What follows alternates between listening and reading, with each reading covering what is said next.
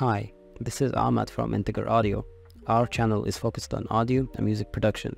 Please subscribe if you're interested in this sort of content, and don't forget to check our website for in-depth reviews. In this video, you will have a look at Brusfri. It is a noise reduction plugin that is developed by Klevgrand. It's supposedly able to reduce unwanted noise in audio recordings such as background noise, hum, hiss, and other artifacts. It uses advanced algorithm to analyze and suppress the noise while preserving the desired audio content. You could possibly use this in audio post-production, podcasting, music production, or other areas where noise reduction is necessary. Let's get into it. Okay, so the first thing we're going to be doing is I'll be applying Brusfri to my voice in real time. It's going to help me see how well it's able to treat my surrounding environment. I have a fan running in the background. It's not too close to me, but it's definitely audible. I am talking through FL Studio now. Dry signal, no processing. We'll introduce Brusfri in a second. So all I have to do is just press this button so it learns and creates the noise profile. And after that, it does everything else. It's very simple and a very nice like tool. It's simple, I guess. So yeah, this is me talking now. I'm gonna be bypassing it, and we'll see with and without. So this is me talking. Just took it off. I think the noise is back. I can't actually hear what's going on now, so I'll be just listening to it in a second. And this is with it. You could definitely tell the difference, but from my previous experiences with this one, it feels like it's been compressing my voice just a little bit more. But keep in mind, this is like just a one button process so far. I haven't done anything else. So if I just smoothen out the reduction a little bit, if I cut just a little bit of the low frequencies, boost the high frequencies, maybe I could keep some of the lows so my voice is not too thin. I also really like to keep the release at like fast enough, so it's like at 10 or 12. Everything just like a little under 20 has been working really nice for me, so just keep it at like, okay, I think 12 is fine. And this is the threshold, and this is the attack. Just gonna keep this at that, and yeah, this button is just gonna help you mix the dry and the wet signals. Just gonna keep it at 100, and this is the makeup gain if you just want to add any gain, if this process, the compression and everything is just kill the gain or anything, but maybe just add just a little bit. So this is with and without Brusfri. What do you think about it?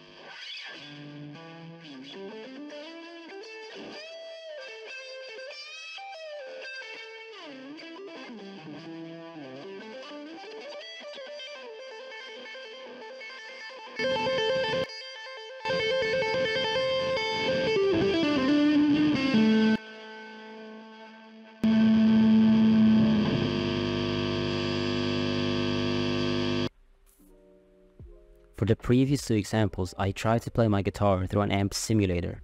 I used Amplitude for this instance, but you could try and use any amp simulator of your choice. I wanted to see if it's going to improve my instrumental recordings. So for the first example, as you could hear, I dialed in a clean signal, and I then added Brusfri to my chain to see if it's going to remove the noise. It did a fairly good job at that. However, I still feel like the signal lost its clean resonating sound and it was just compressed. It means that I would still have to need to do some EQing to boost certain frequencies to retrieve the shine of the sound, but overall it was usable and it was good enough in my opinion. And that sort of a thing would be really good if you would want to use this for practice purposes and would like to eliminate any noise. As in for the overdriven or lead sound, it sounded absolutely muffled and way too compressed. The processing was just significant and it changed the sound overall. Even if I tried to do any sort of post-processing, it would still not sound the same and the audio quality was just poor. I wouldn't be able to use that for practice or any recordings of any kind. So this is a recording of me just walking down the street. Not much is happening right now. But yeah, it's a little bit too sunny. I think I have to enjoy that for now. No complaints.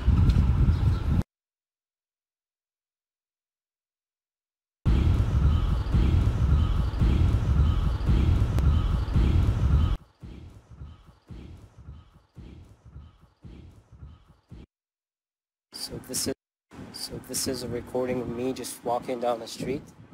Not much is happening right now. But yeah, it's a little bit too sunny. I think I have to enjoy that for now. No complaints. So this is a recording of me just walking down the street. Not much is happening right now. But yeah, it's a little bit too sunny. I think I have to enjoy that for now. No complaints. So this is a recording of me just walking down the street. Not much is happening right now. But yeah, it's a little bit too sunny. I think I have to enjoy that for now. No complaints. So this is a recording of me just walking down the street. Not much is happening right now. But yeah, it's a little bit too sunny. I think I have to enjoy that for now. No complaints. As you heard, this sample had some low-end noise as well as high-end noises. It was the air and the wind as well as the singing birds. I tried to choose a noisy part in the recording to make Brusfri provided and reduce this noise signal. It did reduce the noise, but the speech and the audio quality was not spared and it suffered from too much processing and it wasn't just as transparent as I would want it to. I also tried to profile different parts of it, but it was just no different and it was all the same. So right now I'm in a coffee shop. It's not so many people around me. Maybe just some ambient noises from the machines that are in the coffee shop. Not more than that. It's kind of too quiet for a coffee shop, to be honest, but yeah.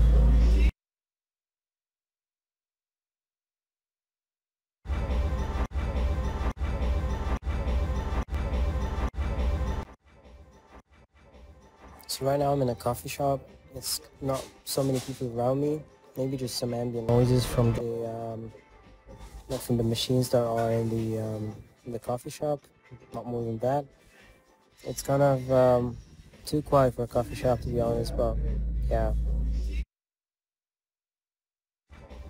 So right now I'm in a coffee shop. It's not so many people around me. Maybe just some ambient noises from the machines that are in the coffee shop. Not more than that. It's kind of too quiet for a coffee shop, to be honest, but yeah. And that brings us to the end of our review. After thorough testing, it's clear that it excels in tackling basic and simple noise reduction tasks. It shines when you need to remove hiss from low-quality microphones, minimize background noises like fans or air conditioning, or eliminate some subtle and ambient hums. However, it's important to note that Brusfri may not be suitable for complex or compound audio samples. When faced with intricate noise profiles such as overlapping voices or dense environmental sounds, the plugin's effectiveness may be limited. With that being said, it could be a valuable tool for content creators in specific situations. If you have recordings made in already quiet environments but need to clean up minor noise elements, this plugin can certainly come to your aid. It will deliver cleaner and more polished audio. Ultimately, the success of Brusfri will depend on the nature of your recordings and the specific challenges you encounter. By understanding its strengths in simple noise reduction tasks, you can leverage Brusfri effectively in your audio production workflow. Thank you for watching this review. We hope you found some valuable insights about this plugin. And don't forget to leave a like if you enjoyed this video, and make sure to subscribe to our channel for more reviews on audio plugins and other exciting technologies. Until next time, thank you.